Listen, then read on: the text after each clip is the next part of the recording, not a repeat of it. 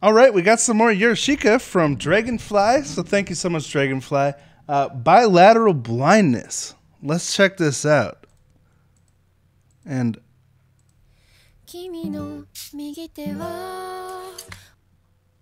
sorry, I'm going to start this over in HD.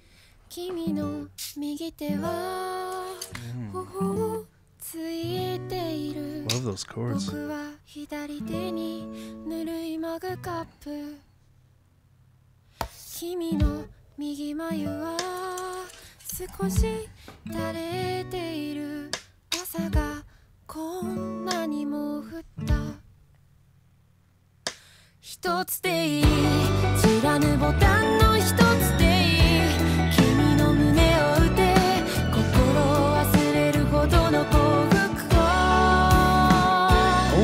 Yeah.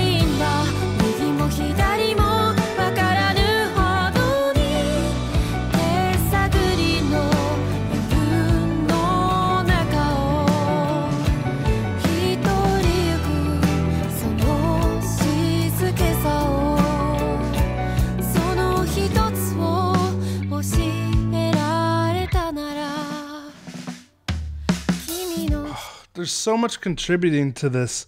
The fact that this sounds so good. Like, Yorushika has the absolute best sound, in my opinion, when it comes to mix, production quality, recording quality, actual musicianship.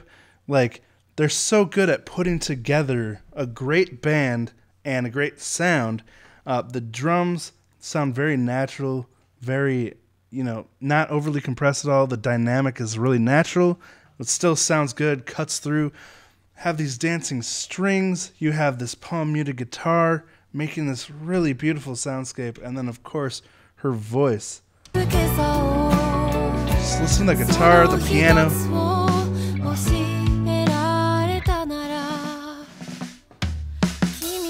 That. Such finesse in that drum fill. Then we come back to these really nice, simply strummed chords.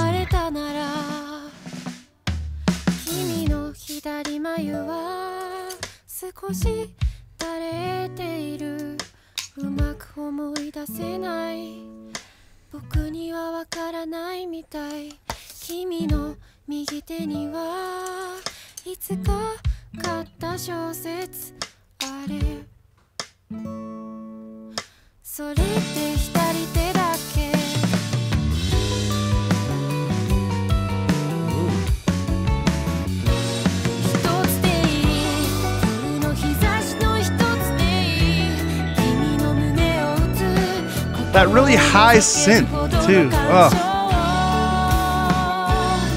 Beautiful.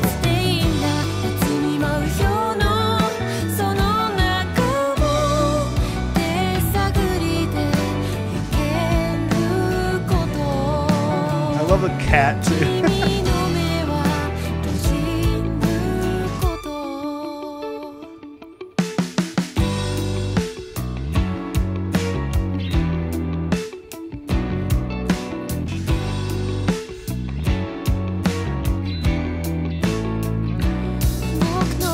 This is like the perfect lo-fi relaxation music. I feel like I'm talking too loud to be listening to this. I should be doing like a smooth radio voice that you listen to when you just want to relax, because that's what this video is like. It's like perfect.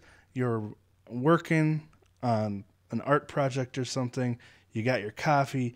You got your wind blowing in through the window. You got your really nice little workspace here. Your friend or girlfriend or wife or whoever's with you, and just enjoying, the creative process. I love how every once in a while your hand pops up and you see you're holding like a sketch pencil or something, and it's just a nice calming video, and the music just perfectly it perfectly complements the music. So good.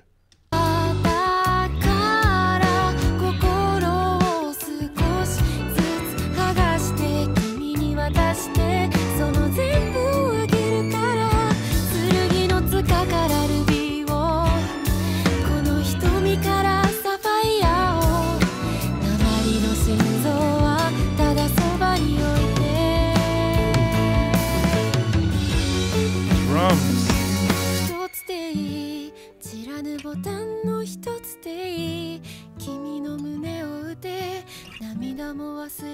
ほどの幸福を少していいんだ今日の小雨が止むための太陽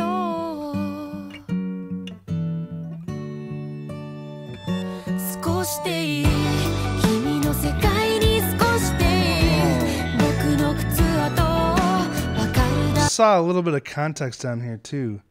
Imagine the farewell of a universal lover. As time goes by, we gradually forget the features and gestures of the other person's face, and we liken the feeling of being left and right blind. Left-right confusion. Huh. So bilateral blindness, left-right confusion. Is that the name of the song? I think Dragonfly put it here. Yeah, left-right confusion is the actual name of the song, I guess.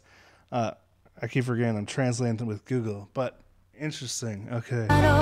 君の幸福は一つじゃないんだ右も左もわからぬほどに手探りの夜の中を君が行く長いこれからを僕だけは習わぬことを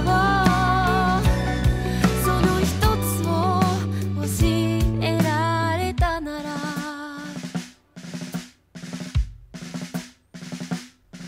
何を食べても味がしないんだ体が消えてしまったようだ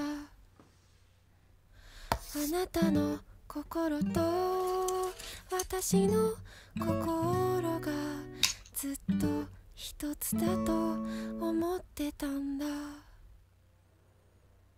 Wow. What a beautiful song, though. Like the composition quality on the softer verse parts, just having that simple strummed, I'm guessing acoustic guitar with nylon strings is what it sounds like. But it's just, that and the actual chords chosen, the structures of the chords, not just your simple bar chords, but really nicely structured so they have a unique, beautiful sound.